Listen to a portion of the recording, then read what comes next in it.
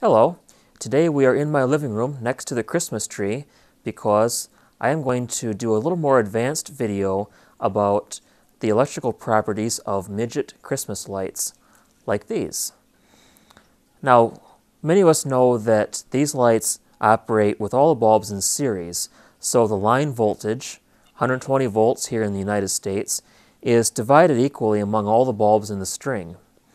We'll take a look at that, but there's more to it than just taking the voltage divided by the number of bulbs, because different sets operate at different currents, different amperages.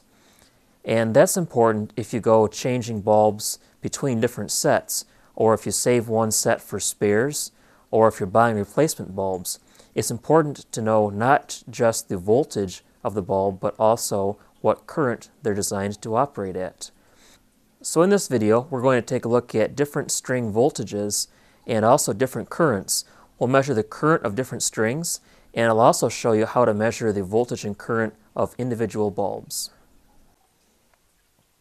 First of all, I mentioned that these lights are wired in series. That means that if this is the plug and these are the light bulbs in the string, the light bulbs are connected one after another. So the voltage, when you plug this light set into the wall, the voltage has to go through each bulb in series before going back out to the wall. In C7 and C9 lights, the bulbs are wired in parallel, so each bulb would be right across the AC line. With this series setup, if you remove one bulb, the whole string stops working because the current has to flow through each bulb. If there's a break any place in the circuit, if you take one of these bulbs out, the lights all go out. Now, the reason that a burned out bulb doesn't make the rest of the lights go out is there's little shunts inside of these bulbs that will complete the circuit even if the filament burns out, or at least they're supposed to. That doesn't always work, but that's a subject for a different video.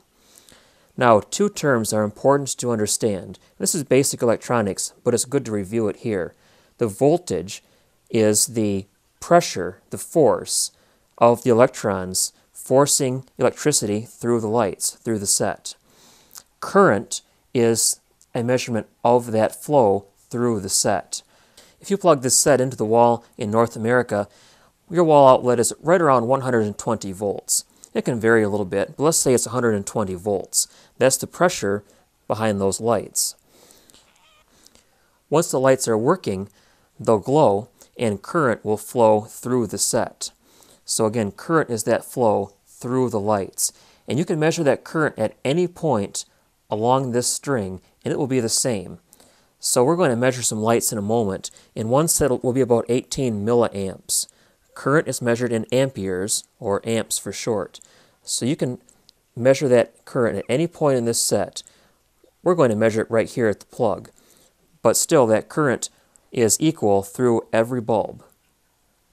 Now, because these bulbs are wired in series, you take the available voltage, let's say it's 120 volts, and you divide it equally among all of the bulbs in the set, assuming that every bulb is identical in its characteristics. If you take 120 volts divided by a light set with 50 lights, that gives 2.4 volts per bulb. We'll round it off to 2.5 for our purposes today. Or if you have a set of 35 lights, that same voltage divided among 35 bulbs is 3.43 volts, or we'll say 3.5. Likewise, a set of 20 lights will be 6 volts per bulb, and a set of 10 lights, like you might find in a tree topper, will be 12 volts per bulb. Basic math.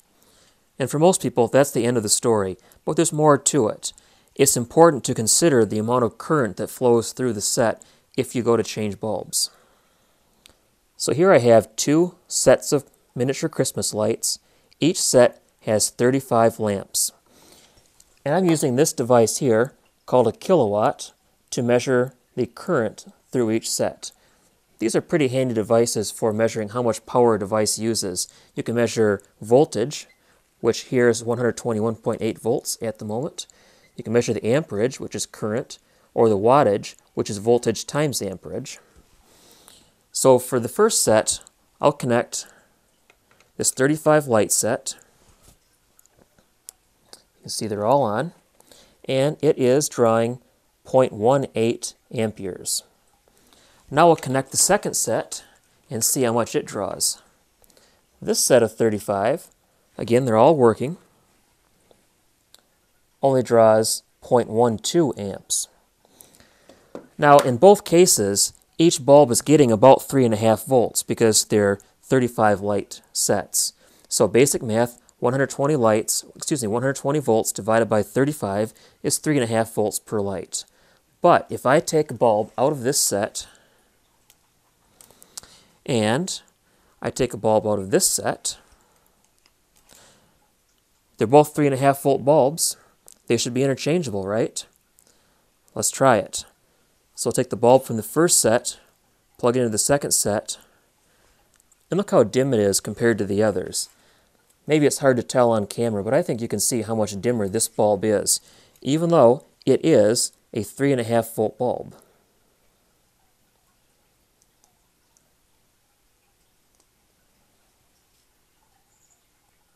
So even though those are both 3.5 volt bulbs, they draw different amounts of current when they're operating. So at 3.5 volts, the bulb on the left would draw 18 milliamps. A bulb from the set on the right would only draw 0.12 milliamps. This is important, again, if you're going to replace burned out bulbs, or if you're going to take a set of lights and keep the bulbs as spares, or even if you're going to buy replacement bulbs, you have to make sure that you not only buy bulbs that are the correct voltage, but also the correct amperage. Now in my case, I don't buy packs of replacement bulbs. I just buy an extra set and use that as spares. So when I save the bulbs out of a set, or if I save the bulbs out of a broken or a damaged set, I have to be careful to keep those bulbs separated by voltage and by current. Now let's look at the characteristics of an individual bulb from each one of those sets. First, here's my test setup. On the left is a variable power supply. This can produce between 0 and 12 volts alternating current or direct current. Incandescent bulbs don't care whether you use AC or DC.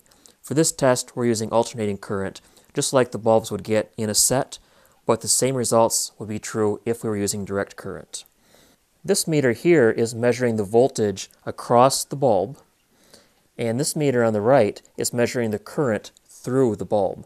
I have the variable power supply set to just about 3.5 volts, close enough for our purposes, and you can see that there is 183 milliamps flowing through that bulb. That's the same as 0.183 amps, as we saw on the kilowatt meter. So we have the same results. 3.5 volts across the bulb, just like it would be in the set. 180 milliamps, or 0.18 amps, through the bulb. This is a bulb from the set on the left that you saw earlier. Now let's try a bulb from the set on the right. This was also a 35 light set. 3.5 volts across the bulb. I'm going to remove it from its base just to make it a little easier to access the wires. I'll take this little mini grabber and hook on to each wire, if I can. And we'll turn it up to 3.5 volts. All right, about there. And you can see on our current meter, running about 0.12 amps, 122 milliamps, same difference. This is a good test setup as well if you have a bunch of spare bulbs that you don't know what they fit, you don't know what voltage or amperage they are. You can use this setup to adjust the voltage until the bulb looks about right as far as brightness. Then you can see what voltage it's operating at and what current it's operating at. Then you'll know its characteristics when you put it in stock to use later.